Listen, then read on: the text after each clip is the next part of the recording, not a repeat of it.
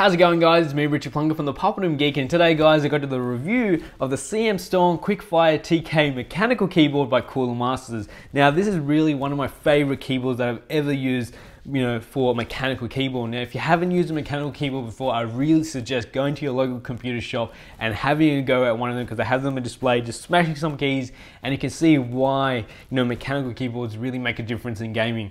Now, for people out there, again, who haven't used them, you would know that back when, mechanical keyboards just used to come with, computers. Now, these days, a lot of keyboards are these membrane keyboards that actually have that spongy feel to it. And, they're good, but at the same time, if you're a hardcore gamer or even just a gamer, you really want to get a mechanical keyboard because it really does make a difference in gaming and also in typing in general. Just, the response of the keys is just amazing. Now, going in particular to this keyboard, this is the Cherry MX Brown of its two other, brothers and sisters, I guess. It comes in MX Blue and MX Red. Now, in particular, the back plates also match that, except for the brown, because the backlit of brown would probably be really ugly. So they've obviously gone with white, which is also really nice.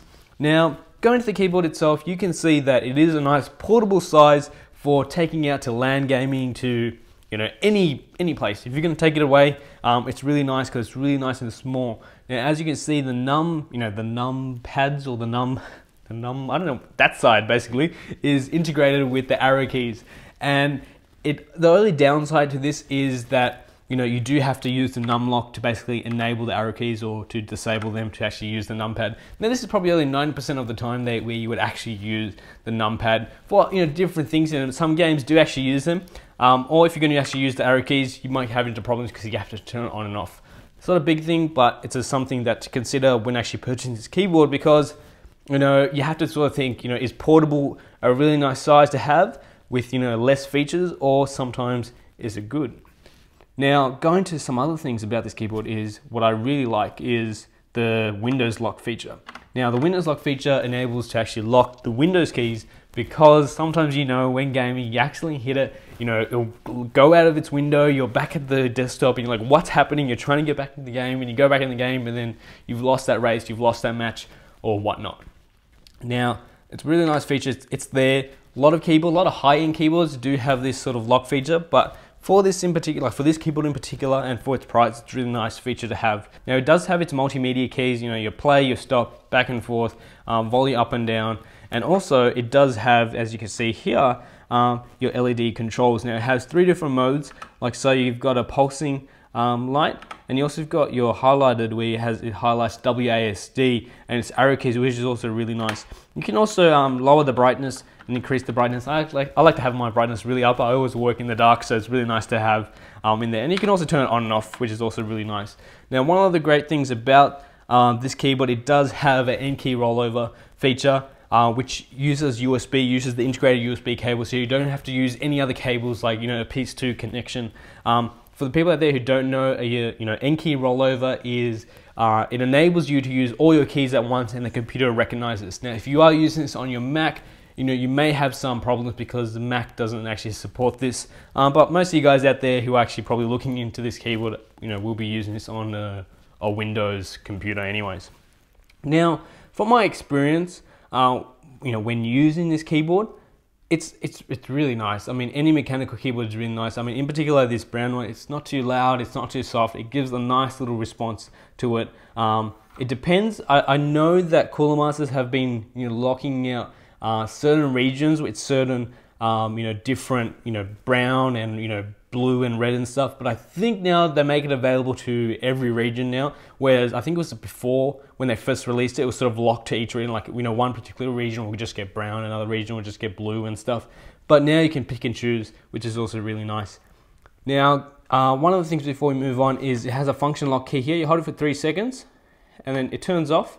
And that enables you to use the function keys, and you turn it back on, hold it for 3 seconds, and then it turns back on, and you can use the multimedia features. Saying that though, some games actually use the F1 keys, so it's something to remember. Like, sometimes you have to hold it for 3 seconds to do that, and it can be a bit annoying, but it's not really a ball breaker for the actual keyboard itself. Now, going to the back of the keyboard, It's, you know, it's the back. It's really nice. One of the nicer things about this is it does have this flip out, you know, pads at the back, which is also really nice, really grippy. It's not anything like, you know, some keyboards when you turn the back, it just has these really small rubber stoppers, and like, how does this even work? Now these things are really strong. I was using this on a glass top, you know, worked really well on a mat also. Awesome. Now also, if I put this down here, if you can see close up, it does have this sort of redirecting feature of the USB cable. Something really small, but something also, you know, quite considered. You know, if you do have, you know, you don't like having your USB cable coming out the back, you like to have it on the side or anything like that. It's also braided, which is also a really nice feature. A lot of companies don't actually use braided cables, and I don't know why. A lot of high-end, you know, some companies would actually use a braided cable, which is also really nice because you know the cable is going to get, you know, pushed around. You're going to, you know, scrunch it up and stuff, and just to have a braided cable just makes a lot of a difference. Now, if you come really close up, it does have, you know, your little lights for your num lock and everything. It lights up, and your caps lock and your scroll lock and all that stuff. It's really nice. One of the also, you know, nicer features, I would say, or not really a feature, is the logo, you know, implications on the keyboard itself. You know, you got a small little logo up the top here. It's not backlit, so it's not in your face. It's also on the back right here, and nothing on the front, so it's really simple. You know, some people actually don't like having logos of the, you know, the brands of the actual companies on the keyboard itself. So I mean, I think they've considered that. I'm not too sure if it's just something they've just done, but if you know, like SteelSeries, Razer, a lot of other companies, they have their logos like in your face, and it's not really a bad thing, but sometimes, you know, some people don't really like that. Now, if you want to look actually at my full review of this keyboard, a whole written review, you can go on my site, thepuppetandgeek.com. I have a link to the actual review, or the written review of this keyboard with all the different features and specifications and all those little nitty-gritty stuff. But, you know, this is a keyboard. I'm just talking about how great it is, how pricey it is, which I didn't talk about. It's under 100 bucks. How about that? Yeah, so the price of this keyboard is under $100, really cheap. A lot of mechanical keyboards out there that you find which, you know, are not that great, are not under $100. You know, so this is one of the cheaper keyboards, which is still really amazing for its size, for what it does. Now, it doesn't have any macro keys. Now, this may be a breaker for, you know, some people, just because they use macro keys in certain games like WoW, LOL, other games which actually use or implement macro keys, which make the game a lot easier. Myself, I don't really use macro keys, so it hasn't been a big difference to me, but I can understand where some gamers would want to have that feature where this keyboard does not have. Now, I'm not too sure if they could have added, you know, another top layer of the keys or somewhere in between. It would make it a bit more bulkier, but, you know, just to add maybe even a couple, you know, just in there for, you know, some of the gamers who actually do use it. Now, other than the actual keyboard itself, I really did wish it did come with a carrying case.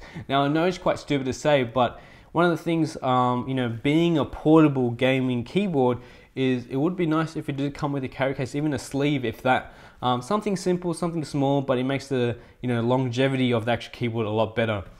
Anyway, guys, I hope you like this review. It was just a, you know, a general, you know, we're just talking about keyboards and stuff. And if you did like this, hit the thumbs up button. And, you know, if you like my content, why not subscribe? And hopefully I'll catch you guys in the next video. See ya.